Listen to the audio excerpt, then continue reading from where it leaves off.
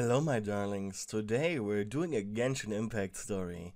I had a post on my community tab, a poll to be more specific, and in that poll everybody was almost unanimously agreeing that I should do a Venti story.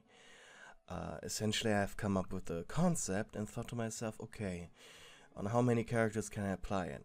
Well, in the poll that you can still check out on my community tab, you can see which characters the story would have fit, or at least the concept of the story.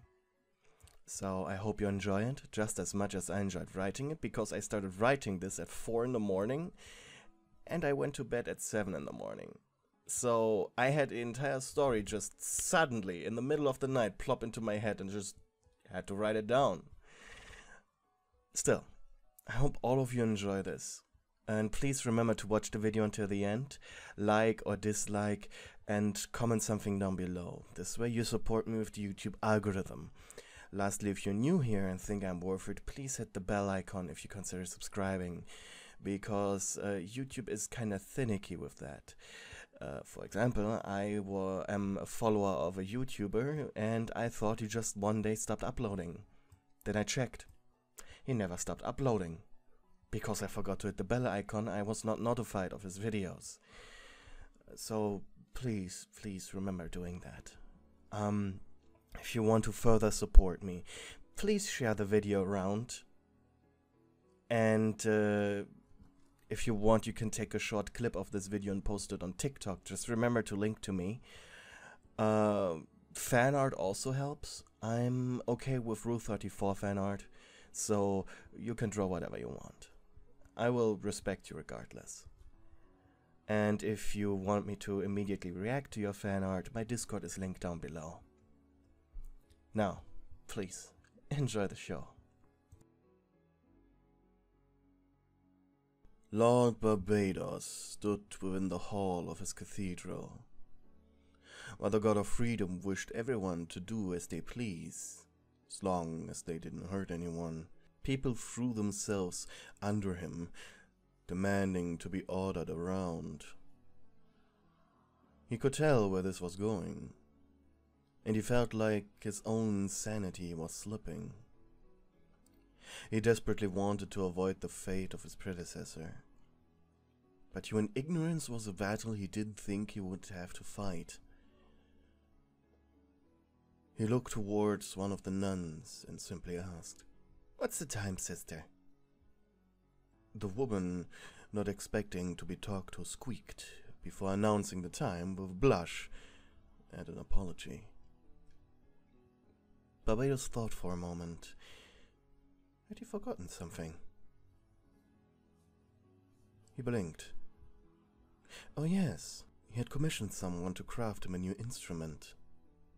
Well, they offered it to him. He snapped his fingers, and with a smile he simply asked, "Is anyone familiar with the luthier? If so, would anyone mind escorting me to him?" It was a strange sight indeed. A god walking behind a very embarrassed commoner who just happened to be there at the right time. The excursion luckily was short, and the animal Archon entered the humble house and workshop with a smile of anticipation. The old man who owned the place had wished to give him a tribute, but not in the form of gold, rather in the form of song. Something Barbados had wished others in Mondstadt would do. The room was quite dark, unexpectedly. Only 2 small windows let the beautiful evening sun inside. A few candles were lit, and in the middle of the room stood a wooden table and a chair. The walls were covered with neatly propped up and decorated music instruments. And the entire room smelled pleasantly like pine resin. As soon as the angelic form of Barbados entered the small music store, the old man stumbled off of his chair. "My lord," he croaked before awkwardly shuffling on his feet. "I am honored. I was about to bring the instrument to the cathedral. Barbados smiled and simply held out a hand. It is fine, old-timer. What wonderful, sweet tool of music have you made me? The old man bowed once again before quietly tiptoeing to the wall opposite of the god. A lyre, my most beautiful creation, a tool worthy of a god. Barbados came closer, his godly radiance illuminating the room in a golden light. The old man offered the lyre. It truly is beautiful. Very fine craftsmanship, said Barbados, before shaking his head. I cannot accept this without repaying you. The old man's body twitched in reverence. My lord, I do not wish to be paid, but... He shook his head almost desperately. My family, it is cursed. The god swiped a single strand of hair out of his face. Our bodies, my entire family, we are frail. A single punch by a drunkard can lead to broken bones. The man slowly got on his knees into a praying position.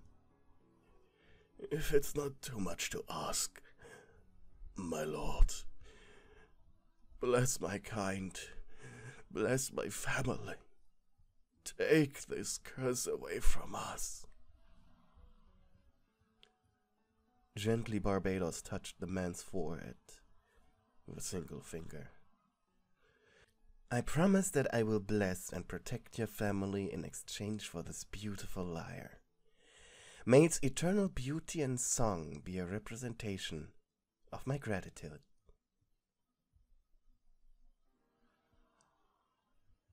Hey, shouted a voice. Bart. Really annoying. Wake up, Bart. It's morning. Venti groaned. His head hurt. Lazily he opened his eyes and raised his head. He was lying on a table covered in wine stains inside the angel's chair. An angry Dialog standing next to him. Oh, hey, humble tavern owner. Okay, maybe he was still a bit tipsy. A wonderful night this was. He laughed. Out! Just a few moments later, the bard found himself outside the tavern, now with a heavily pounding bump on his head. When Dialog was angry, he showed it through violence. Venti sighed and began to slowly walk through the early morning streets. But his mind wasn't filled with ideas for new poems and songs. It was entirely occupied with the dream he just had. Venti rarely thought back. Venti rarely thought of back then, only occasionally remembering bits and pieces whenever it was convenient. But sadly, this memory had been a dream. But sadly, this memory hadn't been a dream. But sadly, this memory was in the form of a dream, and already he was forgetting details. He could tell this was more than just a mere dream, simply by the feeling of dread and embarrassment he felt. He wondered, did the old man's bloodline still remain in Tevat? If not, that would just be another failing on his part. He had promised to protect the man's family, after all. Without him, he could not have calmed down the Valen.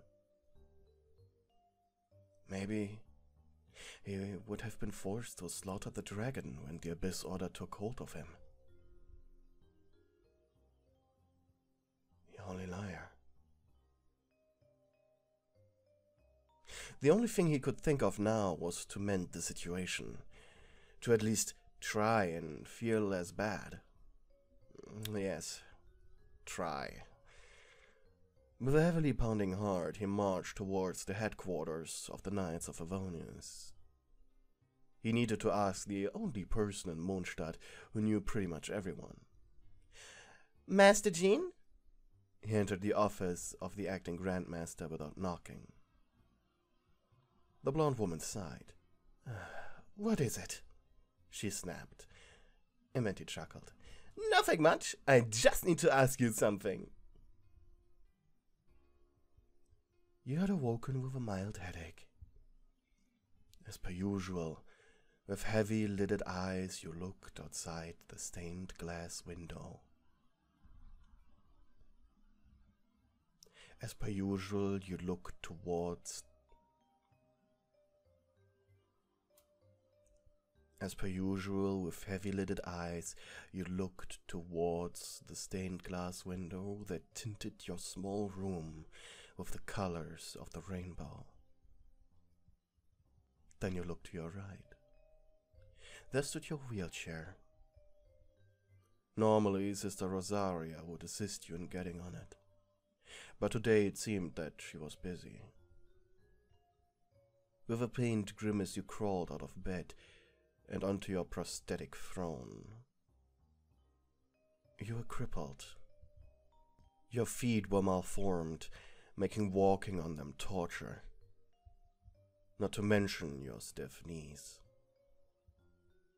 You had been in the care of the nunnery for most of your life, and if it hadn't been for Sister Rosaria insisting you get a voice in the matter, they would probably have forced you to become a nun. They already forced me into this. I won't let someone else suffer the same fate, had the woman scoffed. Slowly you left the room, pushing yourself through the almost empty halls of the cathedral. You weren't hungry, yet. Besides, breakfast was most likely already over, so you simply moved into the Cecilia garden of the holy ground. While the nuns felt the closest to the gods stuck in a kneeling position inside of a cold stone building, you felt that Lord Barbados's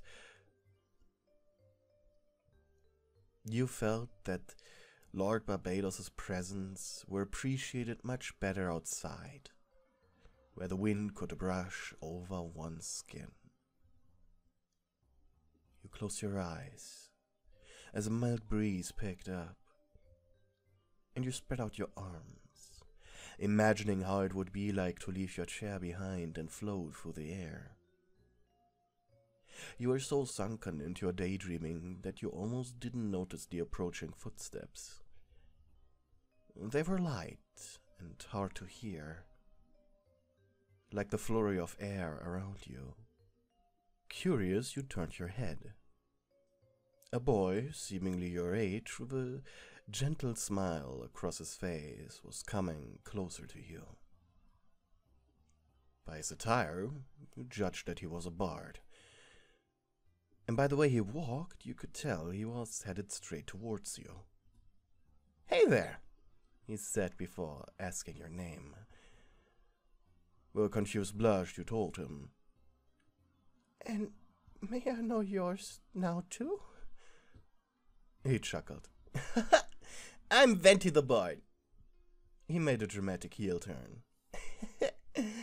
I've been looking all over the place for you. If you could walk, you would now take an embarrassed step backwards. Why? You asked. You weren't anyone special. Up until now, Venti didn't realize how long 2,000 years for you mortals were. And he quickly came up with an excuse. I have heard of your condition, he said quickly. And I felt sorry for you, so I wanted to see you myself and see if there's anything I can do for you.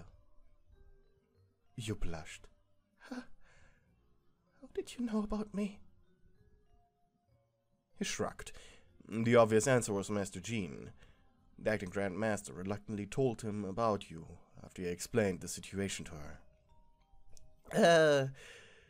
Barbara told me. That was a lie. Oh, well, she can be a little blabbermouth when she doesn't get her beauty nap. Ventisar jumped. Perfect lie. The perfect gamble. He blinked as he realized adding a gambling addiction to his list of problems would lead to something far worse than waking up with a hangover in Deluxe Tavern. You made an embarrassed noise. You almost never talk to boys. So, what now? You said helplessly. Not just that you rarely talk to boys, you also rarely got visitors, and the nuns mostly kept to themselves. At first, Venti wanted to simply heal you out of your ailment and consider the ancient promise fulfilled. But then he remembered, without its gnosis, the best he could do was make you ignore the pain for a short while, which wasn't really healing you. From what I've heard, you never really saw Mondstadt. I want to change that, if you let me. You sheepishly scratched your neck. Okay. You smiled, happy that someone showed you kindness. From there on, you spent the entire day with the bard. He pushed you in your wheelchair at a slow but pleasant speed, and showed you all the neat places inside of the city you called home. He was charming, courteous even. And he also called you my lady, once or twice. Maybe it was your loneliness, or the fact that most of your life you had spent with stuck-up women. Well, with the exception of Rosaria, of course. But you quickly developed an attachment to the bard. When the sun had already begun to set, you were almost disappointed that this wonderful day was about to end. But not just yet. Venti had one more thing he wanted to show you. Something he wanted to get off his chest. Slowly he pushed you in your wheelchair over a dirt path that led to the Tree of Windrise, his favorite spot in Mondstadt. Is it okay if we rest on the grass a little? He asked with a soft smile. Sure, he answered energetically. Gently his arms moved under you, and you squeaked in surprise. But he just quietly set you down on the grass next to him. Was that a little bold of me? He asked. Oh? You replied, a flustered red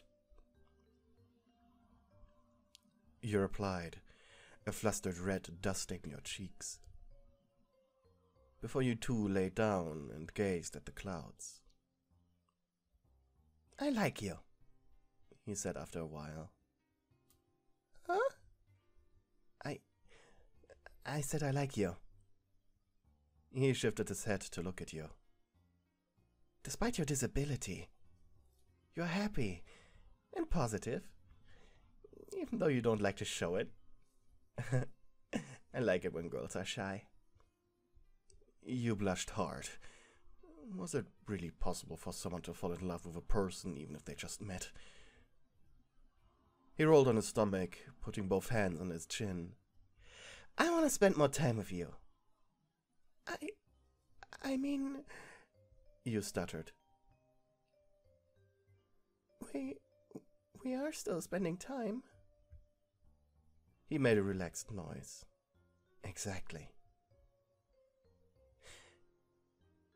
I'd like to repeat that tomorrow. If you don't mind, that is. You blinked. I don't mind it, actually. You played with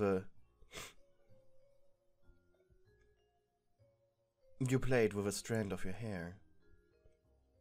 I like you too, you whispered. He blinked. Some time ago, people were telling him the grandest of compliments. That people loved him, or so they said. But hearing you say, I like you, with such adorable sincerity, you had made him blush, and he looked away. Sorry, you said. Did I make this awkward? You were genuinely afraid he would now call this off, and you'd return to the cathedral. But Venti quickly shook his head. No, he said. Just thinking. You know, I feel the same. I feel like I belong to you. For a moment he thought about the old man. Would he be okay with this? But then again, without his gnosis, he was mortal now, wasn't he? And without his gnosis, he was a different person. He crawled closer to you. How much do you like me? He said softly. You inhaled sharply upon noticing just how close he was now. A lot, you squeaked. His face now hovered above yours, and you could feel his hot breath shower over your face. His emerald eyes pierced through your skull. Your lips opened a little, as shallow breaths escaped you. Your little heart beating faster now.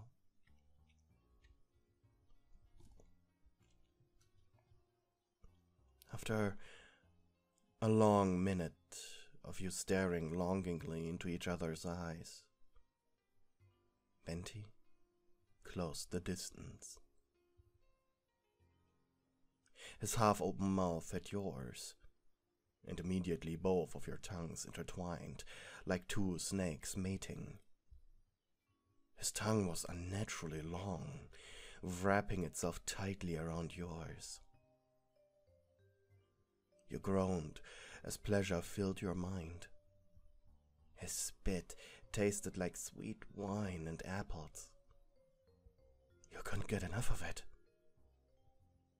You raised your arms and took hold of his head, pushing him further into your face. Lewd kissing noises reached your ears, and you let out a desperate moan.